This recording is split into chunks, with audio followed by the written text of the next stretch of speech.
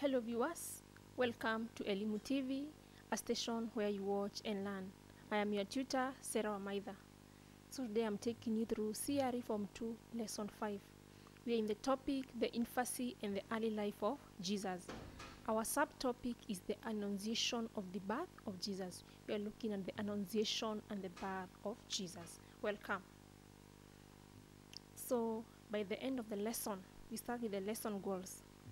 I expect the learner to be able to describe the annunciation of the birth of Jesus. By the end of the lesson, the learner should be able to describe the annunciation of the birth of Jesus. In our previous lesson, we looked at the annunciation of the birth of John the Baptist. Now we are going to look at the annunciation of the birth of Jesus. The annunciation of the birth of Jesus. An angel, Gabriel, that is angel Gabriel, was sent by God to a town in Nazareth. So angel Gabriel was sent by God to a town in Nazareth.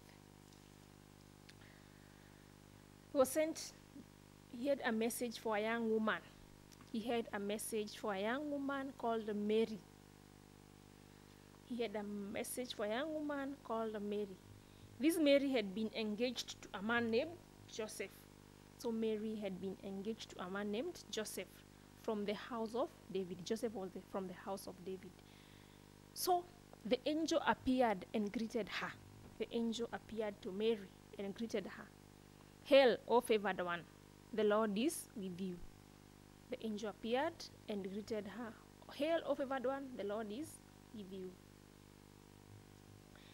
The angel told Mary that she would conceive because she had been chosen among all women to become the mother of the Messiah.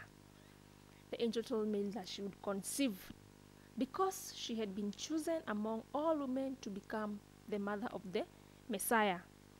That is the Son of the Most High. She will be the mother of the Son of the Most High. So during that annunciation, the angel had some characteristics about Jesus, this Son of the Most High, the Messiah, the mother of the Messiah. The Messiah had some characteristics. So we look at these characteristics that the angel told Mary about Jesus. So he said that he would be called Jesus. The angel told me that he would be called Jesus. The angel also told Mary that the child was going to be great.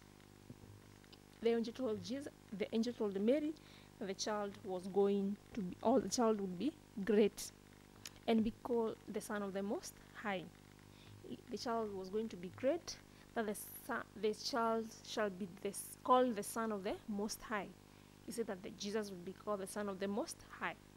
He also told me that the Son shall be given the throne of his father David. He told me that the Son, or Jesus, shall be given the throne of his father David. He said that he shall reign forever. He said that he shall reign forever. Also, he said that his kingdom will never end. The angel told Mary that the Messiah, or his kingdom will never end. That is, that the kingdom will be everlasting. So that the characteristic that the angel told Mary about the Son he was going to give birth to. So we look at the reason why Mary was afraid of angel Gabriel's message. When the angel appeared to Mary, Mary was afraid. What could be the reason why Mary was afraid?